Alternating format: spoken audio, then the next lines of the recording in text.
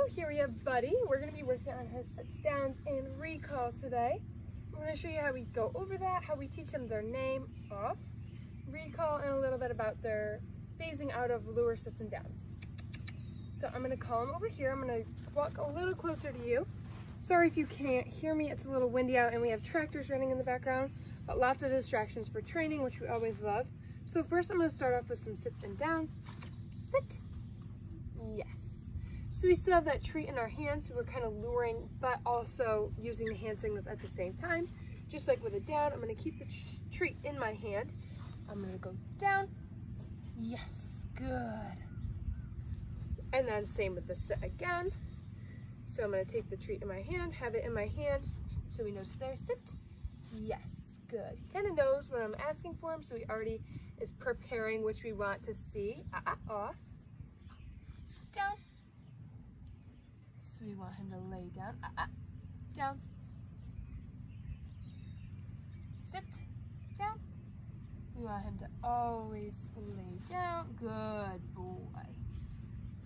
And then I'm going to show you how we work a little bit on recall, so he's kind of going to get distracted. So I'm going to let him go do his own thing, get distracted, and then we're going to call him over.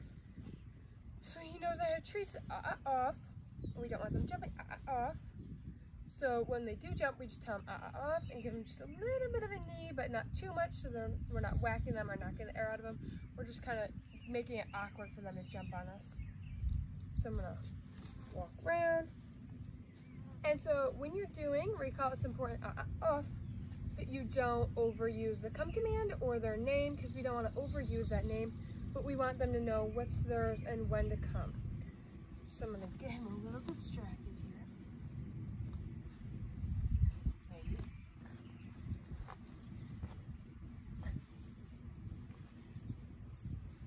So I'm going to wait for him to go around, make some noises over here. So he does love people and he's very people oriented. So it's kind of hard to get him to do his own thing and walk away from you, because he wants to be right by your feet the whole time, as you can see. Buddy, come. Yes, good boy. So as you can see, I made a louder noise before calling him to come. So I got his attention, I got eye contact. That's when I would call him to come.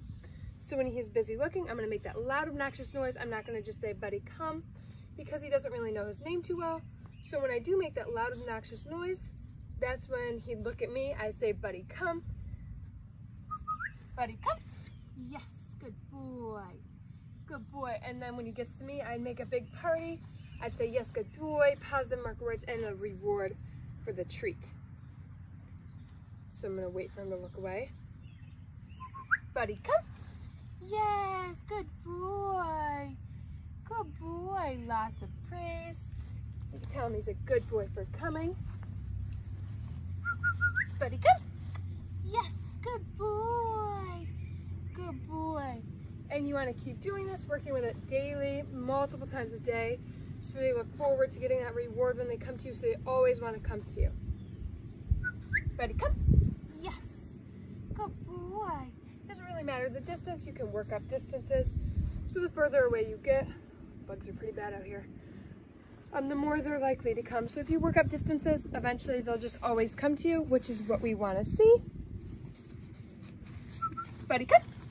Yes, good boy. Good boy. Lots of praise and pets, because he's such a good boy. Yes, good boy. Oh, we'll mix it up a little bit. I'll come a little closer. We'll do some sits and downs. Buddy, sit. Yes, good boy. And I'm going to reward him when all 4 feet are on the ground and he's not jumping to try and get that treat out of my hand. Down. Yes, good boy. Good boy. And I don't want to reward him when he goes to flip over on his belly. I already gave him that reward. So he was kind of like, oh, I already got it. So he was done with that command. So that's when I rubbed his belly. Right here. Down. Yes. Good boy. Sit. Yes, good. Down. So I'm holding that treat to the ground, waiting for his butt to drop. Good, that's what I reward. Good, down. Good boy. So I'm gonna make sure he gets distracted again. Buddy, come. Yes, good. And you don't always have to whistle. You can do other noises, like make a loud, obnoxious noise with your mouth. Whoa. It doesn't always have to be whistling. Whistling works best for Buddy because he just likes the loud noise. He knows when to look, but you don't always have to use a whistle. You can switch it up a little bit so it's not always the same noise. Come. Yes, good boy, good boy. And then always positive marker words and a reward. So positive marker words meaning, yes, good boy, good, all of those things, just positive voices with them as well. You're such a good boy, Buddy. Yes. Sit. Yes. Down. All the way. Yes, good boy. Good boy. Come. Yes, good boy. And it's fun to make a game out of it. You can have two people. We call it the A and B game, where one person's here and the other person's way over there, and you call them back and forth just to make sure that recall is strong, which always helps, and it's really good for them to build confidence and build up the recall so they can go further and further away. Buddy, come. Yes, good boy. Good boy. And Buddy is a sweet and loving boy. And after all of our sessions, we always end on a positive note. Lots of praise. Sit. Yes. Lots of praise and pets just so they want to work again. We end with a good 5 to 10 minutes of just positive pets, praise, good marker words, good boys, yes. Just so they love to look forward to working with us, and they just want to do it, and they just build up that confidence so we know that they are confident in what they're doing, which always helps a lot. Buddy. You're a very good boy. Yes, good boy.